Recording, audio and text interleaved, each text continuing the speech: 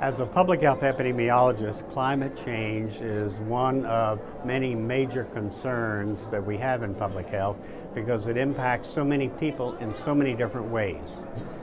For example, global warming, rising sea levels, rising standing water, and in my particular case, infectious disease focused, more mosquitoes and mosquito-borne diseases and waterborne diseases such as harmful algal blooms are but a few of the climate change worries that we have.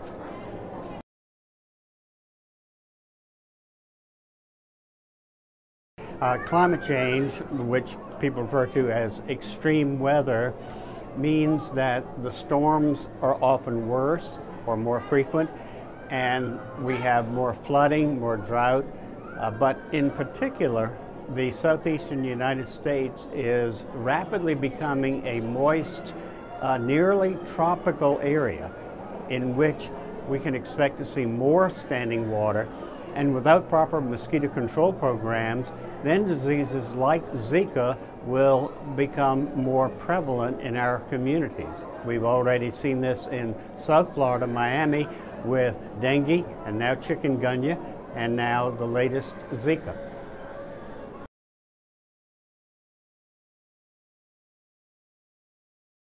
Good question. Individuals right now, until a Zika vaccine or a dengue vaccine becomes available, must learn two basics. Number one, remove all standing water from around the homes and call the county for standing water in ditches and other neighboring areas.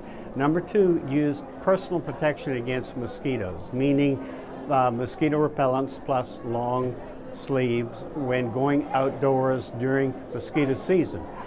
However, in the Charleston and South Carolina Lowcountry, mosquito season is basically 24/7, 365. More in the summer and early fall, of course, but also throughout the year. So we have to become more vigilant about mosquitoes and water ourselves. Communities also must deal with standing water problems and large neighborhood mosquito control, both in water and spraying the flyers that bite.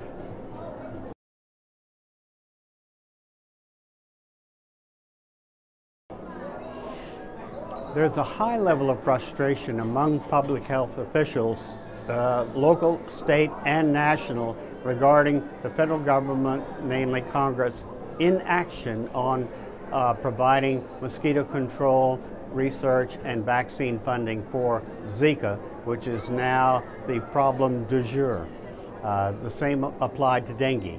And we learned too little too late that it's going to cost even more and take longer for a dengue vaccine, and the same thing is likely to occur with Zika.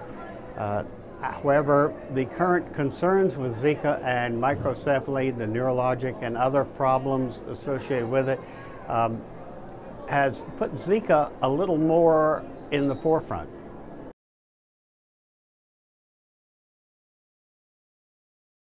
Regarding a Zika vaccine, in contrast to the research and development on dengue vaccine, it is fast-tracked currently as we speak.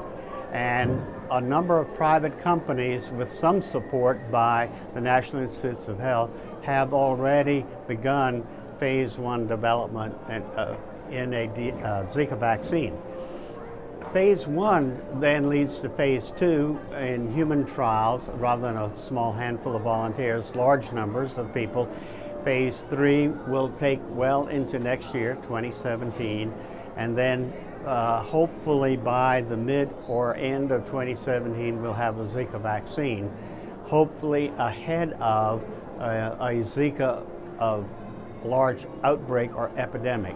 Currently we have only a few clusters of local transmission cases now in Florida, although that is expected to become more prevalent in Florida, and perhaps, as Dr. Fauci of the NIH said, we will see cases in the Gulf states and along the southeastern United States, including South Carolina.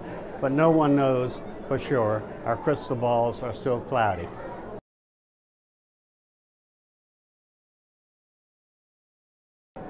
It is very frustrating. Most Americans don't know anything about Zika, or if they've heard of it, know very little in the way of factual information. Further, the American populace being so divided on so many issues has likewise been divided on public health issues like Zika. And as a result, Congress has taken no action. They instead took a summer recess, and many people in America don't believe much in science anymore, don't trust the government, and even when we develop a vaccine, there's going to be huge mistrust.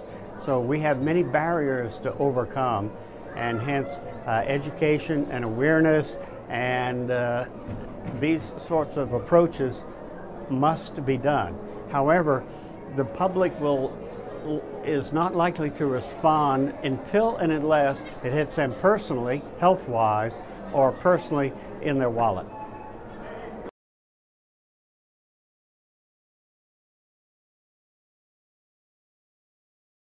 Young people entering into science fields in general are a little sharper than most. If they are entering into the medical science fields, then they're doubly sharp.